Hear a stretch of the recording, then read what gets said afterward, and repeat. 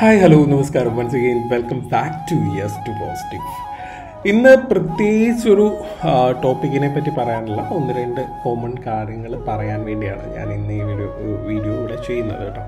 അപ്പം ഇതിനകത്ത് ഫസ്റ്റ് വന്നിട്ട് പലരും എന്നോട് ചോദിക്കാറുണ്ട്, എന്താണ് ഇടയ്ക്ക് വന്ന് യൂട്യൂബിൻ്റെ കമൻറ്റ് ഓണാക്കിയിരുന്നു, അതിപ്പം ഓഫാക്കിയിരിക്കുന്നത് എന്താണെന്ന് ചോദിക്കാറുണ്ട്.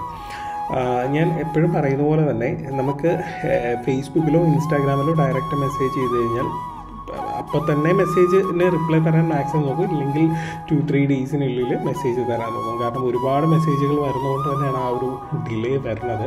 അപ്പം മെസ്സേജ് നോക്കുന്നത് വേറൊരു സെക്ഷനാണ്. അപ്പം അവിടെ നിന്നായിരിക്കും റിപ്ലൈ. അപ്പോൾ പല ഭാഷയിലുള്ള മെസ്സേജുകൾ വരുന്ന കാരണം, മലയാളം തമിഴ് ഒക്കെ വരുന്ന കാരണം അതനുസരിച്ചുള്ള ആളുകൾ നോക്കിയിട്ടായിരിക്കും അതിന് റിപ്ലൈ തരുന്നത്. കോള് വേണ്ടത് കോള് അതിലേക്ക് കണക്ട് ചെയ്യും. പിന്നെ യൂട്യൂബ് കമൻ്റ് എന്ന് വെച്ചാൽ നമ്മുടെ നാട്ടിലറിയാലോ, മലയാളീസിൻ്റെ ഒരു മെയിൻ പ്രശ്നം എന്താണെന്ന് വെച്ച് കഴിഞ്ഞാൽ ഒന്നെങ്കിൽ എല്ലാം പോസിറ്റീവായിട്ട് കാണും, അല്ലെങ്കിൽ നെഗറ്റീവായിട്ട് കാണും. പിന്നെ ഇതിൻ്റെ ഇടയ്ക്ക് ഒരു ബോധവും ഇല്ലാത്ത കുറേ ആളുകൾ വന്ന് കുറേ മതത്തിൻ്റെ കാര്യങ്ങൾ പറഞ്ഞിട്ട് അത് ശാപമാണ് അങ്ങനെയൊക്കെ പറയുന്ന കുറേ ആൾക്കാരുണ്ട്. ഈ അവിയൽ പോലത്തുള്ള മെസ്സേജുകൾ അല്ലെങ്കിൽ കമൻറ്റ്സ് അതിനകത്തുനിന്ന് ഒഴിവാക്കാൻ വേണ്ടി തന്നെയാണ് ആ ഒരു കമൻറ്റ് വ്യൂ ഓഫ് ചെയ്തിട്ടിരിക്കുന്നത്. അപ്പോൾ നിങ്ങൾക്കറിയാം, നമ്മുടെ ചാനൽ കാണുന്നവർക്കറിയാം, നമ്മുടെ ചാനൽ വളരെ ചെറിയ ചാനലാണ്, ഏതാണ്ട് 7000-ഓളം മെമ്പേഴ്സ് മാത്രമേ ഉള്ളൂ. അപ്പം കാണുന്നവർക്കറിയാം, നമ്മൾ ഇന്നീ നാഴിക വരെ നമ്മൾ സബ്സ്ക്രൈബ് ചെയ്യാനോ ഷെയർ ചെയ്യാനായിട്ടോ മറ്റുള്ളവരിലേക്ക് എത്തിക്കാനായിട്ടോ ഒന്നും തന്നെ നമ്മൾ പറഞ്ഞിട്ടില്ല. ഇപ്പം നമ്മളൊരു ഒരു സാമ്പത്തികമായിട്ട് നോക്കുകയാണെങ്കിൽ തീർച്ചയായിട്ടും നമുക്ക് കമൻറ്റൊക്കെ ഓൺ ചെയ്തിടാം, ലൈക്സൊക്കെ ഓൺ ചെയ്തിടാം. ബിക്കോസ് യൂട്യൂബിൻ്റെ തന്നെ സ്റ്റാറ്റസ് അവർ തന്നെ പറയുന്നത്, ഗൈഡ് ലൈൻ പറയുന്നത്, നിങ്ങൾ ഇതെല്ലാം ഓൺ ആക്കിയിട്ട് കഴിഞ്ഞാൽ കൂടുതൽ ആളുകളിലേക്ക് റീച്ച് ചെയ്യാനായിട്ട് ഇതെല്ലാം സഹായിക്കും എന്നാണ് പറയുന്നത്. പക്ഷേ നമുക്ക് ഇതിൽ നിന്നൊരു സാമ്പത്തികം ഉണ്ടാകുമോ, അല്ലെങ്കിൽ ഇതിൽ നിന്ന് ഉള്ള വരുമാനം നമ്മൾ യൂസ് ചെയ്യാനായിട്ട് ആഗ്രഹിക്കാത്ത ഒരാളാണ്. ഇപ്പം ഇപ്പോൾ യൂട്യൂബ് മോണിറ്റൈസ് ആയോ എന്ന് ചോദിച്ചാൽ ആയിട്ടുണ്ട്, ഇൻകം വരുന്നുണ്ടോ എന്ന് ചോദിച്ചാൽ അതും വന്നിരുന്നുണ്ട്. പക്ഷേ ആ ഇൻകം കൃത്യമായിട്ട് അത് ഒരു മെഡിസിൻ്റെ ഒരു വിങ്ങിലോട്ടാണ് പോകുന്നത്. അത് ഞാനിവിടെ ഞാൻ ഒരു തവണ പറഞ്ഞിട്ടുണ്ടെന്ന് തോന്നുന്നു, അതെപ്പോഴും പറയേണ്ട കാര്യമൊന്നുമില്ലല്ലോ. അപ്പം ആ ഒരു രീതിയിലോട്ടാണ് പോകുന്നത്, അല്ലാതെ നമ്മൾ പേഴ്സണലി യൂസ് ചെയ്യാനായിട്ടോ അങ്ങനെ ഒന്നുമല്ല ആ ഒരു ഇൻകം എടുക്കുന്നത്. അതുകൊണ്ട് തന്നെ എനിക്കിപ്പോൾ ഇതിനകത്ത് നിന്ന് ഇത്ര ഇൻകം ജനറേറ്റ് ചെയ്ത് പറ്റൂ എന്നുള്ള യാതൊരു നിർബന്ധവും ഇല്ലാത്തതുകൊണ്ടാണ് ഞാൻ ഈസി രീതിയിൽ ഈ കാര്യങ്ങളെല്ലാം ഹാൻഡിൽ ചെയ്യുന്നത്. രണ്ടാമത്തെ കാര്യം, നമ്മൾ എന്തൊരു സാധനം ഇട്ട് കഴിഞ്ഞാലും നമ്മളുടെ ആളുകൾ, പ്രത്യേകിച്ച് മലയാളികൾ, ഒന്നെങ്കിൽ അത് രാഷ്ട്രീയപരമായി നോക്കാൻ നോക്കും, ഇല്ലെങ്കിൽ മതപരമായി നോക്കാൻ നോക്കും. ഈ 2 ആംഗിളിലല്ലാതെ ഭൂരിപക്ഷം ആളുകൾക്കും നോക്കാൻ അറിയില്ല. ഒന്നിട്ട് കഴിഞ്ഞാൽ, ഒരു സാധനത്തെ ഇട്ട് കഴിഞ്ഞാൽ ഒന്നെങ്കിൽ അതിൻ്റെ പോസിറ്റീവ് വശങ്ങൾ ചിന്തിക്കുന്ന വളരെ കുറച്ച് ആൾക്കാരുള്ളൂ. ഏതൊരാളും ഏതൊരു പോസ്റ്റും, ഞാനെന്നല്ല, ഒരു രാഷ്ട്രീയത്തിലുള്ളോ അല്ലെങ്കിൽ ഒരു സെലിബ്രിറ്റിയോ ആരെങ്കിലും ഒരു കമൻറ്റ് ചെയ്ത് കഴിഞ്ഞ് കഴിഞ്ഞാൽ, അല്ലെങ്കിൽ ആരെങ്കിലും ഒരു കാര്യം, ഒരു കോട്ട് പറഞ്ഞു കഴിഞ്ഞ് കഴിഞ്ഞാൽ അതിനെ എങ്ങനെ നശിപ്പിച്ച് നെഗറ്റീവിലേക്ക് കൊണ്ടുപോകാം എന്ന് റിസർച്ച് ചെയ്യുന്ന ഒരു പറ്റം ആളുകൾ നമ്മുടെ സോഷ്യൽ മീഡിയയിലുണ്ട്. അത് ടെക്നിക്കലി പറയുകയാണെങ്കിൽ കുറച്ച് വേണ്ട, ആ ഒരു രീതിയിലോട്ട് ഞാൻ പോകുന്നില്ല. അപ്പം അങ്ങനെ കുറേ ആളുകളുണ്ട്. അപ്പം ആവശ്യമില്ലാത്ത ഈ ഒരു പേജ് അങ്ങനെ ഒരു സംവാദത്തിന് വേദിയാക്കേണ്ട, അങ്ങനെയുള്ളവരുടെ ലൈക്ക് കൊണ്ട് ചാനൽ വളരണ്ട എന്നുള്ള ഒരു ഇതുകൊണ്ട് തന്നെയാണ് നമ്മൾ ആ ഒരു സ്റ്റാൻഡ് എടുത്തിരിക്കുന്നത്. നിസാരം ഞാനൊരു ഉദാഹരണം പറയാം. ഞാൻ ആദ്യമേ പറയട്ടെ, ഞാനൊരു രാഷ്ട്രീയ കക്ഷിയിലും വിശ്വസിക്കുന്ന ആളല്ല. ഇപ്പം എൻ്റെ ഫാമിലി ഒക്കെ പണ്ട് എന്താ പറയുക, കോൺഗ്രസ് അനുഭാവികളായിരുന്നു, പണ്ടെന്നല്ല ഇപ്പോഴും ആണ്. പക്ഷെ ഞാൻ ആ ഒരു രാഷ്ട്രീയ കക്ഷിയിലും വിശ്വസിക്കാത്ത ആളാണ്, BJPയിലോ കമ്മ്യൂണിസ്റ്റിലോ ഒന്നും വിശ്വസിക്കാത്ത ഒരാളാണ്. പക്ഷേ എനിക്ക് വേണമെങ്കിൽ, ഞാൻ ഈ ഒരു ഫീൽഡ് വന്നിട്ട് 8 വർഷം ആവുകയാണ്. അപ്പം എനിക്ക് വേണമെങ്കിൽ പറയാം, HIV റിലേറ്റഡ് ആയിട്ടുള്ള കാര്യത്തിൽ ഏറ്റവും നല്ല തീരുമാനങ്ങൾ എടുത്ത് BJP സർക്കാരാണെന്ന് വേണമെങ്കിൽ പറയാം. കാരണം എന്താണെന്ന് വെച്ചാൽ TLE പോലുള്ള മരുന്നുകൾ മാറ്റി TLD പോലുള്ള മരുന്നുകളാക്കി, അതുപോലെ HIV പേഷ്യൻസിന് കുറേ അധികം കാര്യങ്ങൾ ചെയ്തു കൊടുത്തു. ഫസ്റ്റ് ഓഫ് ഓൾ നമ്മുടെ ഹെൽത്ത് ഇൻഷുറൻസിൽ എന്താ പറയുക, HIV പോസിറ്റീവ് ആയിട്ടുള്ളവരെ ഉൾപ്പെടുത്തണം. അതുപോലെ HIV പോസിറ്റീവ് ആയിട്ടുള്ളവരുടെ ജോബിൻ്റെ കാര്യത്തിലുള്ള തീരുമാനങ്ങൾ, അതുപോലെ HIV സംരക്ഷിത ബില്ല്, HIV ആളുകൾക്കുള്ള കുറേ അധികം റൂൾസ് മീൻസ് അവർക്ക് അനുകൂലമായിട്ടുള്ള കുറേ അധികം കാര്യങ്ങളൊക്കെ ഗവൺമെൻറ് ചെയ്തിട്ടുണ്ട്. കുറേ അധികം ബില്ലുകൾ പാസ്സാക്കിയിട്ടുണ്ട്. അപ്പോൾ വേണമെങ്കിൽ എനിക്ക് അവരോട് ആഭിമുഖ്യം പുലർത്താലോ. ഇതൊന്നും നമ്മൾ ഞാൻ ഒരു ഞാനൊരു മനുഷ്യൻ്റെ ഭാഗമാണ്. അതിനകത്ത് എൻ്റെ അടുക്ക വരുന്നവർ പല രാഷ്ട്രീയത്തിൽ, പല മതത്തിൽ, പല വിശ്വാസങ്ങൾ ഫോളോ ചെയ്യുന്ന ആളുകളായിരിക്കും. അപ്പോൾ എൻ്റെ വിശ്വാസമാണ് ശരി അല്ലെങ്കിൽ എൻ്റെ കാഴ്ചപ്പാടുകളാണ് ശരി എന്നൊരിക്കലും എനിക്ക് പറയാൻ പറ്റത്തില്ല. അപ്പോൾ ഞങ്ങൾ പഠിക്കുന്ന മെയിനായിട്ടുള്ള കാര്യങ്ങൾ അത് തന്നെയാണ്. ഞങ്ങൾ പഠിക്കുമ്പോഴേ പറയുന്ന ഒരു കാര്യം ഇതാണ്, നിങ്ങളുടെ അടുക്ക് ആര് വന്നാലും അതിനകത്ത് ഏത് മതത്തിൽ വിശ്വസിക്കുന്നവരാകട്ടെ, ഏത് ജെൻഡറിൽ വിശ്വസിക്കുന്നവരാകട്ടെ, ട്രാൻസ്ജെൻഡറോ ബൈസെക്ഷുവലോ അല്ലെങ്കിൽ ഗേയോ ആര് വേണേലും വന്നോട്ടെ, അവരെ നമ്മളായിട്ട് കാണാൻ പഠിക്കുക, അല്ലെങ്കിൽ അവരെ മനുഷ്യനായിട്ട് കാണാൻ പഠിച്ചിട്ട് അവരുടെ വിഷമങ്ങൾ നമ്മളിലൂടെ കാണാനായിട്ട് മാത്രമേ ഞങ്ങൾക്ക് നോക്കാൻ സാധിക്കുള്ളൂ. അതുകൊണ്ട് തന്നെ ഞാൻ അന്ന് വിട്ടതാണ് ഈ ഒരു സംഭവം. കാരണം എനിക്ക് എൻ്റെ പ്രവൃത്തിയിൽ കൃത്യമായിട്ട് വെള്ളം ചേർക്കാതെ മുന്നോട്ട് കൊണ്ടുപോകണമെന്നുണ്ടെങ്കിൽ ഞാൻ ഈ കാഴ്ചപ്പാടുകൾ, എൻ്റേതായിട്ടുള്ള കാഴ്ചപ്പാടുകൾ ഉണ്ടെങ്കിൽ മാത്രമേ എനിക്ക് ആ ഒരു രീതിയിൽ മുന്നോട്ട് പോകാൻ പറ്റുള്ളൂ. അപ്പം ഞാൻ കഴിഞ്ഞ ദിവസം ചുമ്മാ എനിക്കറിയാമായിരുന്നു ആരെങ്കിലും എന്തെങ്കിലും കമൻ്റ് ഇടും എന്നുള്ള എനിക്ക് കൃത്യമായിട്ടുള്ള ബോധമുള്ളത് കൊണ്ട് തന്നെ ഞാൻ ചുമ്മാ നമ്മുടെ പേജിൽ നമ്മൾ രാഷ്ട്രീയങ്ങളൊന്നും കഴിവതും പോസ്റ്റ് ചെയ്യാറില്ല. അതിനകത്ത് ഈ സുരേഷ് ഗോപിയുടെ ഇഷ്യൂ ഉണ്ടായപ്പോൾ ശരിക്കും അത് അദ്ദേഹം വർഷങ്ങൾക്ക് മുമ്പ് ചെയ്ത ഒരു വലിയ കാര്യമാണ്. അത് അദ്ദേഹത്തിൻ്റെ രാഷ്ട്രീയം എന്തായിക്കോട്ടെ, അദ്ദേഹം എന്തുമായിക്കോട്ടെ, അതായത് മോഹൻലാൽ, മമ്മൂട്ടി, സുരേഷ് ഗോപി എന്ന് പറയുന്ന ഒരു കാലഘട്ടത്തിൽ എനിക്ക് തോന്നുന്നു ഞാൻ സ്കൂളിൽ മുതിർന്ന ക്ലാസ്സിൽ പഠിക്കുന്ന ഒരു സമയത്താണോ അതോ കോളേജ് അല്ല മുതിർന്ന ക്ലാസ്സിൽ പഠിക്കുമ്പോൾ തന്നെയാണെന്നാണ് എൻ്റെ ഒരു വിശ്വാസം. അക്ഷരേനെയും അനന്തുവിനെയും ചേർത്ത് പിടിച്ച് കെട്ടിപ്പിടിക്കുന്ന ഒരു സുരേഷ് ഗോപിയെ എനിക്ക് ഓർമ്മയുണ്ട്. പത്രങ്ങളിലെല്ലാം നിറഞ്ഞു നിന്ന അന്ന് ഞാൻ ഈ ഒരു ഫീൽഡിൽ വരുമെന്നോ അല്ലെങ്കിൽ ഈ ഒരു മേഖലയിൽ വർക്ക് ചെയ്യുമെന്നോ ഒന്നും എനിക്കറിയത്തില്ലായിരുന്നു. ആ ഒരു സമയത്ത് സുരേഷ് ഗോപി HIV പോസിറ്റീവായിട്ട് സ്കൂളിൽ കുട്ടികൾ, പേരൻസ് ഉൾപ്പെടെ റോഡിലിറങ്ങി ഈ 2 കുട്ടികളെ സ്കൂളിൽ പഠിപ്പിക്കരുതെന്ന് പറഞ്ഞ് സമരം ചെയ്തൊരു കാലഘട്ടമുണ്ട്. അപ്പം അന്ന് നമുക്ക് ഇതിനെ പറ്റിയുള്ള അറിവുകളോ കാര്യങ്ങളോ ഒന്നും തന്നെ ഇല്ല. ഇതുപോലെ സോഷ്യൽ മീഡിയയുടെ കാലങ്ങളോ ഇതുപോലെ വിശകലനങ്ങൾ ചെയ്യുന്ന അല്ലെങ്കിൽ കീറി മുറിച്ച് പറയുന്ന ആളുകളോ ഒന്നും തന്നെ അന്നില്ലായിരുന്നു. ആ ഒരു സമയത്ത് ഇദ്ദേഹം കാണിച്ച ആ ഒരു ആർജവമുണ്ട്, അല്ലെങ്കിൽ ആ ഒരു ധൈര്യമുണ്ട്. അതിനെ ആ ഒരു സമയത്ത് ഉള്ള ആ ഒരു ഫോട്ടോ പോസ്റ്റ് ചെയ്യണമെന്ന് തോന്നി, അത് ഞാൻ പോസ്റ്റ് ചെയ്യുകയും ചെയ്തു. അപ്പം അതിൻ്റെ അടിയിൽ ഒരു മനുഷ്യൻ വന്നിട്ട് കമൻറ്റ് ചെയ്തിരിക്കുന്നത് ഭയങ്കര രസകരമാണ്. ഒരു വോട്ടിന് വേണ്ടിയുള്ള നെട്ടോട്ടെന്ന്. ആ ഒരു സമയത്ത് ഒരു പക്ഷേ സുരേഷ് ഗോപി രാഷ്ട്രീയത്തിൽ ഇറങ്ങുന്നതിനെ പറ്റി പോലും ചിന്തിച്ചിട്ടുണ്ടാവില്ല. BJPക്ക് ഇവിടെ സീറ്റില്ല കേട്ടോ എന്ന് പറഞ്ഞിട്ട് ഒരു മെസ്സേജ് ഇട്ടിട്ടുണ്ട്. ഇതുപോലെ രാഷ്ട്രീയ തിമിരം ബാധിച്ച കുറേ അധികം ആളുകളുടെ ഇടയിലാണ് നമ്മൾ ജീവിക്കുന്നത്. ഒന്നെങ്കിൽ അവർക്ക് രാഷ്ട്രീയ തിമിരം വന്നേക്കാം, അല്ലെങ്കിൽ മതപരമായിട്ടുള്ള തിമിരങ്ങൾ വരുന്ന ഒരു കാലഘട്ടത്തിൽ കേരളം ശരിക്കും പറഞ്ഞാൽ എങ്ങോട്ടാണ് പോകുന്നത്?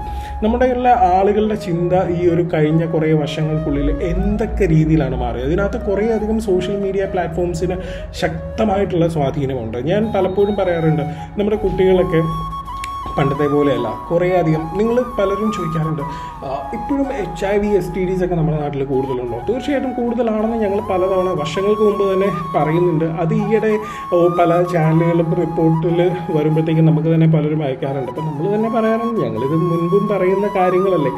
ഞാൻ പലതവണ പറഞ്ഞിട്ടുണ്ട്, നമ്മുടെ ആ ഒരു കോവിഡ് സമയം കഴിഞ്ഞ് ഈ ഓൺലൈൻ സ്റ്റഡീസ് കൂടിയ സമയത്ത് കുട്ടികളെല്ലാം കണ്ടമാനം പല ആപ്പുകൾ ഡൗൺലോഡ് ചെയ്യുന്നു, പലരുമായിട്ടുള്ള കമ്മ്യൂണിക്കേഷൻ വരുന്നു. അതൊരു ഡേറ്റിങ്ങിലോട്ട്, ഇപ്പം ഞാൻ ചോദിക്കട്ടെ, ഇൻസ്റ്റാഗ്രാം അതൊരു സോഷ്യൽ മീഡിയ പ്ലാറ്റ്ഫോമാണോ ഡേറ്റിംഗ് പ്ലാറ്റ്ഫോമാണോ? നമുക്ക് കൺഫ്യൂഷനാണ്. പല കേസുകളും ഇൻസ്റ്റാഗ്രാം വഴി കണ്ടുപിടിച്ചു, അല്ലെങ്കിൽ ഇൻസ്റ്റാഗ്രാം വഴി കണ്ടുമുട്ടി, അല്ലെങ്കിൽ FB വഴി കണ്ടുമുട്ടി. ഇതെല്ലാം ഒരു സോഷ്യൽ മീഡിയ പ്ലാറ്റ്ഫോമിലെ ഉപരി ഇപ്പോൾ ഒരു ഡേറ്റിംഗ് ആപ്പായിട്ട് ഒതുങ്ങുകയാണ് അല്ലേ. അതുപോലുള്ള ആപ്പുകൾ വളരെ കൂടുതലാണ്.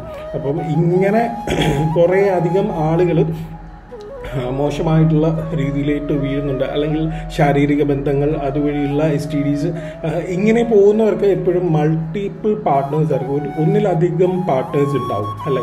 ഇവർ സോഷ്യൽ മീഡിയയിൽ വന്നു, ഒരു ഡേറ്റിംഗ് കഴിഞ്ഞു, വീണ്ടും അടുത്ത ആളെ തപ്പിക്കൊണ്ടിരിക്കുന്ന ടൈപ്പ് ആളുകളായിരിക്കും ഭൂരിപക്ഷം ആളുകളും. അതുകൊണ്ടാണ് STDs ഇന്നത്തെ കാലഘട്ടത്തിൽ കൂടുന്നത്. അതുപോലെ തന്നെയാണ് ഈ ഒരു രാഷ്ട്രീയത്തിൻ്റെ കാര്യമാണെങ്കിലും ശരി, മതപരമായിട്ടുള്ള കാര്യം, ഇതെല്ലാം നമ്മളിൽ നിന്ന് നമ്മളറിയാതെ മറ്റുള്ളവരിലേക്ക് സ്പ്രെഡായിക്കൊണ്ടിരിക്കുന്ന ഒരു കാര്യമാണ്. നമ്മളുടെ തന്നെ ചിന്തകൾക്ക് എത്രമാത്രം മാറ്റങ്ങൾ സോഷ്യൽ മീഡിയ വരുത്തി എന്ന് നിങ്ങൾ ആലോചിച്ചാൽ നിങ്ങൾക്ക് തീർച്ചയായിട്ടും അതിനുള്ള ഒരു ഉത്തരം കിട്ടും. ഞാനതിനെപ്പറ്റി പറയാനായിട്ട് എക്സ്പെർട്ടല്ല, ഞാനത് പറയാനായിട്ട് ഉദ്ദേശിക്കുന്നില്ല. ഞാൻ ഈ ഒരു ചാനലിൻ്റെ കാര്യങ്ങൾ പലരും ഇങ്ങനെ ചോദിക്കാറുണ്ട്, നിങ്ങളിങ്ങനെ ചെയ്ത് കഴിഞ്ഞാൽ ഇതൊരു ഗ്രോത്ത് വരത്തില്ലല്ലോ, നിങ്ങൾ എന്താ എന്തുകൊണ്ടാണ് പ്രൊമോഷൻ കൊടുക്കാത്ത? മറ്റേ പ്രൊമോഷന് വേണ്ടി ധാരാളം ലാബുകൾ നമ്മളെ കോൺടാക്ട് ചെയ്യാറുണ്ട്. കേരളത്തിൽ നമ്മൾ നിങ്ങൾക്ക് വേണ്ടി ടെസ്റ്റ് എടുത്ത് തരാം, എവിടെ വേണേലും എന്ത് ടെസ്റ്റുകളും ചെയ്തു തരാം, 50% ഓഫർ, നിങ്ങളുടെ പേര് യൂസ് ചെയ്ത് കഴിഞ്ഞാൽ 25% എല്ലാ ടെസ്റ്റുകൾക്കും. നമ്മൾ പറഞ്ഞു വേണ്ട, നമ്മൾ അങ്ങനെ ഒരു തരത്തിലുള്ള ഒരു കൊളാബറേഷനും താല്പര്യമില്ല. നമ്മളുടെ ഹോസ്പിറ്റൽ പോലും പലപ്പോഴും പറയാറില്ല. അപ്പോൾ അത് വെച്ചിട്ട് നിങ്ങൾ ഹോസ്പിറ്റൽ പറയുന്നില്ല, അതിനകത്ത് എന്ത് ഉടായ്പുണ്ട് എന്ന് പറയുന്ന ആളുകളുണ്ട്. നിങ്ങൾക്ക് എന്തെങ്കിലും ഇഷ്യൂ ഉണ്ടെങ്കിൽ ഞങ്ങളെ ഡയറക്റ്റ് വിളിക്കുക. നിങ്ങൾ ബ്ലഡ് സാമ്പിൾ ടെസ്റ്റ് ചെയ്തിട്ടുണ്ട്, നിങ്ങൾ പോസിറ്റീവ് ആണെന്നുണ്ടെങ്കിൽ ജസ്റ്റ് ആ റിസൾട്ട് വെച്ചിട്ട് ഞങ്ങൾക്കൊരു മെസ്സേജ് ചെയ്താൽ മതി.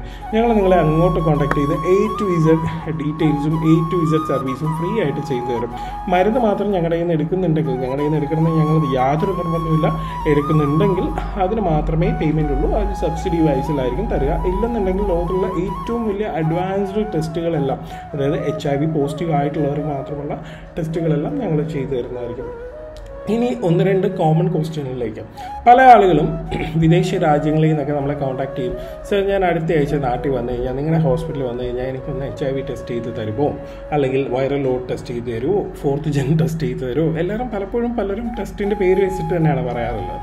അപ്പം ഇവരോടൊക്കെ എനിക്ക് പറയാനായിട്ടുള്ള ഒരു കാര്യം, നമ്മുടെ ഹോസ്പിറ്റലിൽ വന്നിട്ട് HIV പോസിറ്റീവ് ആയിട്ടുള്ളവർക്കും വേണ്ടി മാത്രമുള്ള ഒരു ഹോസ്പിറ്റലാണ്.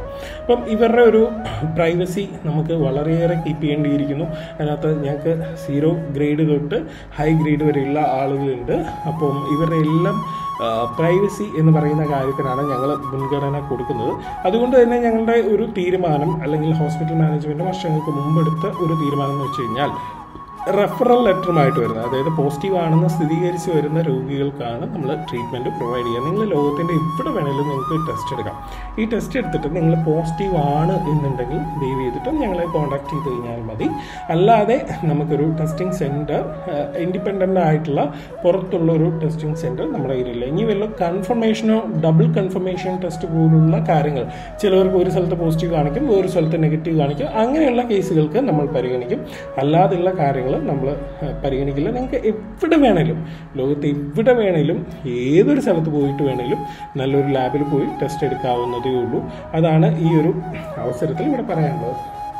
ഇനി 3ാമത്തെ കാര്യം, പലരും നമുക്ക് ഈ HIV റിസ്ക് അനലൈസിങ് നമ്മൾ കണ്ടക്ട് ചെയ്യാറുണ്ട്, അറിയാലോ.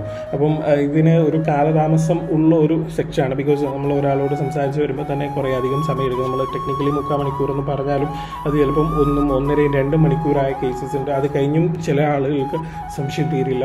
അപ്പം ഇവരെ എല്ലാം അലട്ടുന്ന ഒരു പ്രശ്നം, ഇപ്പോൾ HIV ഒരു സംശയം നമ്മുടെ മനസ്സിൽ കയറി കഴിഞ്ഞ് കഴിഞ്ഞാൽ നമ്മൾ ആദ്യം എന്താ ചെയ്യുക? ഗൂഗിൾ സെർച്ച് ചെയ്യും, യൂട്യൂബിൽ സെർച്ച് ചെയ്യും, അങ്ങനെയൊക്കെ ഫൈനലി ആയിരിക്കും നമ്മുടെ അടുത്ത് എത്തുക. അപ്പോൾ ഇവരുടെയൊക്കെ ഇടയ്ക്കുള്ള ഒരു പ്രശ്നം എന്താണെന്ന് വെച്ചാൽ, ആ യൂട്യൂബിൽ ഇങ്ങനെ പറഞ്ഞു, ഈ യൂട്യൂബിൽ ലക്ഷണങ്ങൾ അങ്ങനെയാണല്ലോ പറഞ്ഞത്, ഇതിനകത്ത് പക്ഷേ നിങ്ങൾ പറയുന്നു ലക്ഷണമൊന്നുമില്ല, അല്ലെങ്കിൽ ലക്ഷണം നോക്കണ്ടെന്ന് നിങ്ങൾ പറയുന്നു. അതെന്താണ് അങ്ങനെ? എനിക്ക് ലിംഫോ നോട്ടുണ്ട്, അല്ലെങ്കിൽ അതുണ്ട് ഇതുണ്ട് എന്നൊക്കെ പറഞ്ഞുകൊണ്ട് കുറേ ആളുകൾ പറയാറുണ്ട്. അപ്പം ഞാൻ ഇവരോടെല്ലാം പറയുന്ന ഒരു കാര്യം ഇതാണ്, മറ്റ് യൂട്യൂബുകാരെ എന്ത് പറഞ്ഞു എന്നതിനുള്ള ഒരു ആൻസർ തരാനായിട്ടുള്ള ഒരു വേദിയല്ല നിങ്ങളുടെ HIV റിസ്ക് അനലൈസിങ് സെക്ഷൻ. അപ്പോൾ നമ്മൾ പറയുന്നത് നിങ്ങൾ പൂർണ്ണമായിട്ടും വിശ്വസിക്കുക എന്നുള്ളത് മാത്രമേ ഉള്ളൂ. നമ്മൾ ഇത്രയും വർഷമായി ഈ ഒരു HIV റിസ്ക് അനലൈസിങ് ചെയ്യുന്നു, ഒരു മനുഷ്യന് പോലും ഇതുവരെ തെറ്റിയിട്ടില്ല എന്നുള്ളതാണ് സത്യം. അപ്പം ഇതിനകത്തുള്ള കാര്യം, ഈ പല ഡോക്ടേഴ്സ് അല്ലെങ്കിൽ പല യൂട്യൂബേഴ്സ് HIV ലക്ഷണങ്ങൾ എന്നൊക്കെ പറഞ്ഞ് സെർച്ച് ചെയ്യാറുണ്ട്. അപ്പം ഞാൻ ഇതിനു മുമ്പ് ഒരു വീഡിയോയിൽ പറഞ്ഞിട്ടുണ്ട്, നമ്മുടെ HIV ലക്ഷണങ്ങൾ എന്ന് പറഞ്ഞുള്ള ഒരു വീഡിയോയ്ക്കാണ് ഏറ്റവും കൂടുതൽ വ്യൂവേഴ്സ് ഉള്ളത്, അല്ലെങ്കിൽ ഏറ്റവും കൂടുതൽ ആളുകൾ നോക്കുന്ന ഇങ്ങനെയുള്ള ടോപ്പിക്കാണ്. അപ്പം ഈ യൂട്യൂബേഴ്സൊക്കെ തീർച്ചയായിട്ടും ഇൻകത്തിന് വേണ്ടി തന്നെ ആയിരിക്കാം ഇതിടുന്നത്. അപ്പം ഈ ഒരു സംഭവം ഇട്ട് കഴിഞ്ഞാൽ ഇതൊരു ഹോട്ട് ടോപ്പിക് ആയതുകൊണ്ട് തന്നെ ഒരുപാട് ആളുകൾ ഇത് കാണുകയും ചെയ്യും. അപ്പം ഈ ഡോക്ടേഴ്സാണ് ഇത് ഇടുന്നതെന്ന് വിചാരിക്കുക.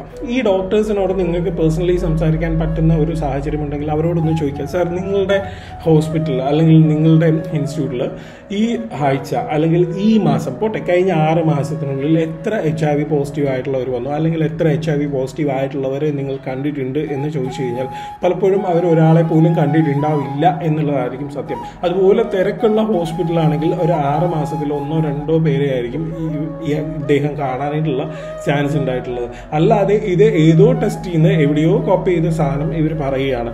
പക്ഷേ ഞങ്ങളെ സംബന്ധിച്ച് ഞങ്ങൾ അങ്ങനെയല്ല. ഞങ്ങളുടെ ഹോസ്പിറ്റലിൽ ഞാൻ പലപ്പോഴും പറഞ്ഞിട്ടുണ്ട്, നമുക്ക് 25,000ഓളം പോസിറ്റീവ് നെഗറ്റീവ് കപ്പിൾസ് മാത്രമുള്ള ഒരു സെൻ്ററാണ്. നമുക്ക് 3 സംസ്ഥാനങ്ങളാണ്, കർണാടക, കേരള, തമിഴ്നാടും.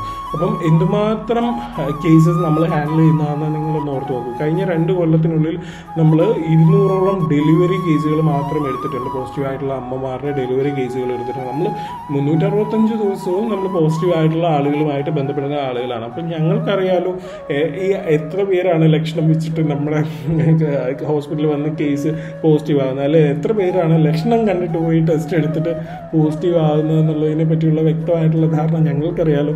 അപ്പം അതുകൊണ്ട് തന്നെ ഞങ്ങൾ പറയുന്നത് നിങ്ങൾക്ക് 100% വിശ്വസിക്കാം.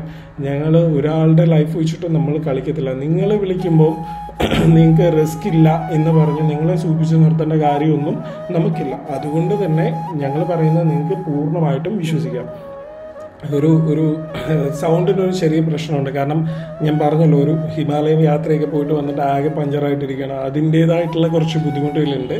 അപ്പം അതുകൊണ്ടാണ് വീഡിയോ ഒക്കെ കുറച്ച് ഡിലേ ആവുന്നത്. അല്ലെങ്കിൽ തന്നെ ഡിലേ ആണ്, മടിയുള്ളത് കൊണ്ടാണ് ഡിലേ ആവുന്നത്. അപ്പം എനിവേയ്സ്, എന്തെങ്കിലും ഇതുപോലുള്ള സംശയങ്ങൾ ഉണ്ടെങ്കിൽ തീർച്ചയായിട്ടും നിങ്ങൾ ഞങ്ങളുടെ FBയിൽ അയയ്ക്കുക. അതുപോലെ തന്നെ ആവശ്യമില്ലാത്ത നെഗറ്റീവ് ചിന്തകൾക്ക് ദയവ് ചെയ്തിട്ട് നിങ്ങളുടെ ചെവി കൊടുക്കാതിരിക്കുക.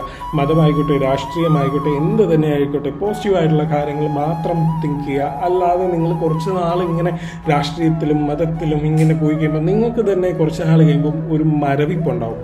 അത് നമ്മുടെ ലൈഫിനോടുള്ള ഒരു ഭയങ്കരമായിട്ടുള്ളൊരു വെറുപ്പാവാം, മരവിപ്പാവാം, പല പല രീതിയിൽ നമ്മൾ സ്റ്റക്കായി പോകും. അതുകൊണ്ട് തന്നെ ഇങ്ങനത്തുള്ള കാര്യങ്ങളൊക്കെ വിടൂ. നമുക്ക് വേണ്ടി ജീവിക്കുക, അല്ലെങ്കിൽ നമ്മുടെ ഫാമിലിക്ക് വേണ്ടി ജീവിക്കൂ, അല്പം നമ്മളുടെ സമൂഹത്തിന് വേണ്ടിയും ജീവിക്കൂ. അപ്പോഴും ഒരു തികഞ്ഞ അങ്ങനെ ജീവിക്കുമ്പോൾ തന്നെ നമ്മുടെ സമൂഹം ഓട്ടോമാറ്റിക്കലി ക്ലിയർ ആകും എന്ന് വിശ്വസിക്കുന്ന ആളാണ് ഞാൻ. അതുകൊണ്ട് തന്നെ എല്ലാവർക്കും നല്ലൊരു ദിവസം ആശംസിക്കുന്നു. നന്ദി, നമസ്കാരം.